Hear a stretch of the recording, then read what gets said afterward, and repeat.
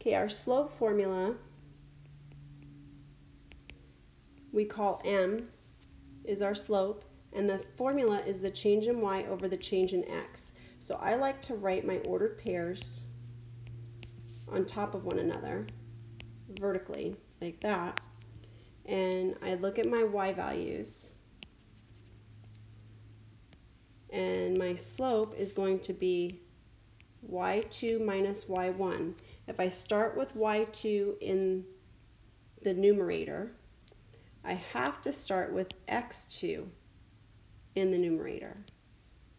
I mean in the denominator, so sorry, in the denominator. So I have to start with x2 in the denominator so that these two values are the ones that correspond to one another, and these two values are the ones that correspond together. Okay, so there's your blue and your red.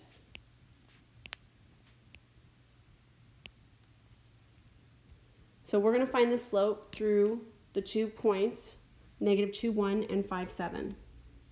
So the first thing I do is write the ordered pairs vertically. Write the ordered pairs vertically.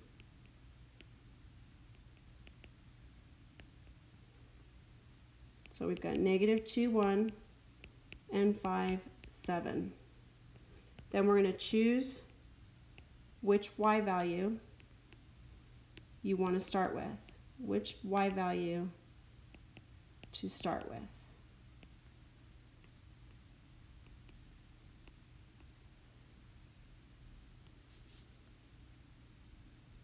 I'm going to start with 1 because I know you've used this slope formula before. So our slope is equal to y minus y, x minus x. So I put my 2 subtraction signs there, and then I'm starting with 1 in the numerator. Okay, so we're starting with this 1 in the numerator. That means we need to start with -2 in the denominator. And then we're going to take 1 minus 7. So 1 minus 7 over -2 minus 5.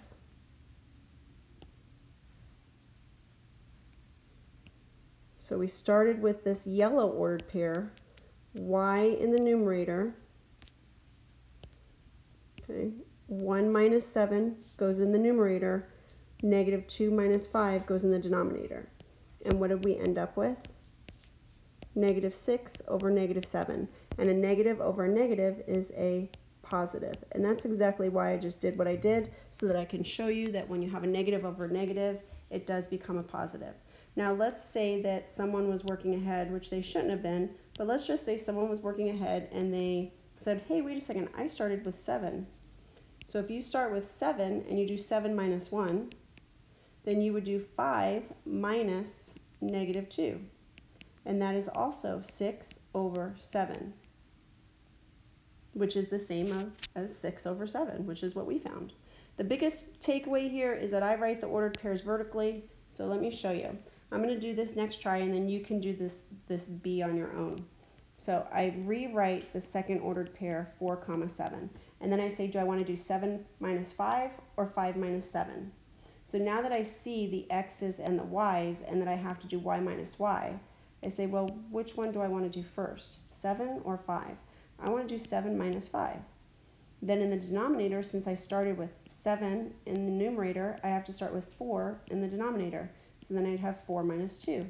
So 2 over 2 is 1.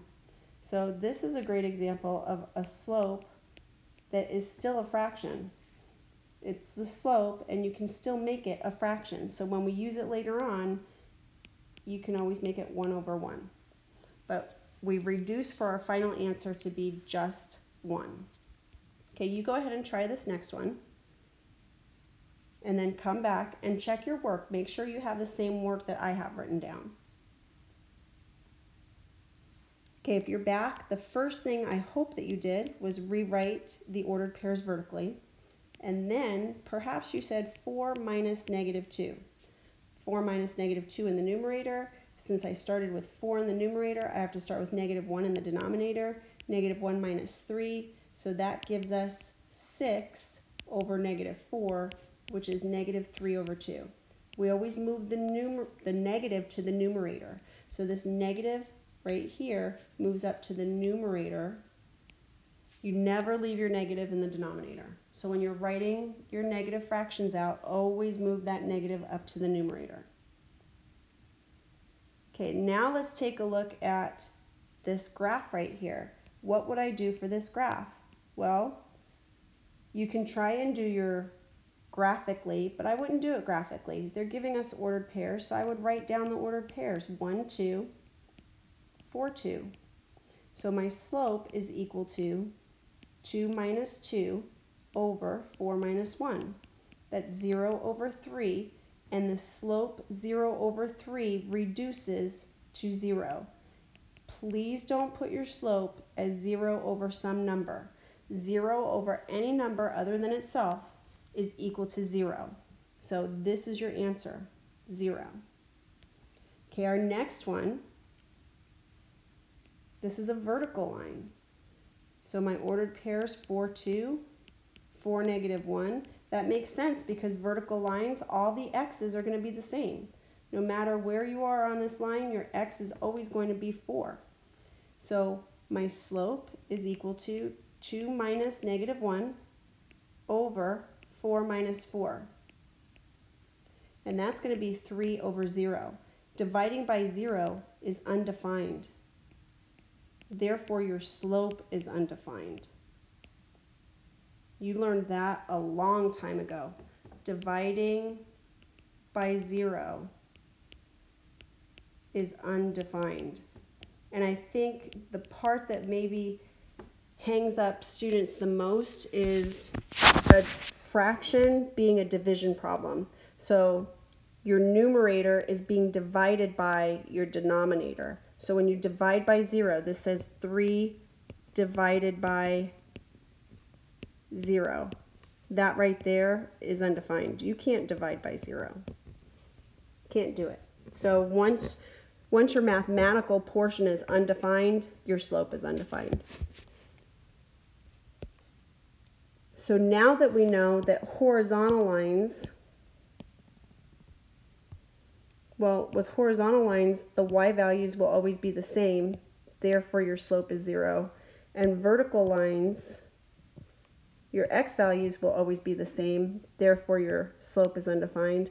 What is the slope for this one right here? What is our slope? Do we even have to do a calculation? Well, no, we don't. Horizontal lines have a slope of 0. So sometimes I will write that as the special slope it is, 0. The slope is 0. And what is the slope of a vertical line? There's no reason to do a calculation when you have a vertical line. The slope is undefined. And that is because your x values will always be the same. And when you're dividing by x minus x and you're taking anything away from itself, you're going to be dividing by 0. And that's what's going to make your slope undefined. So here's a little summary for us. A line with positive slope slants upward from left to right.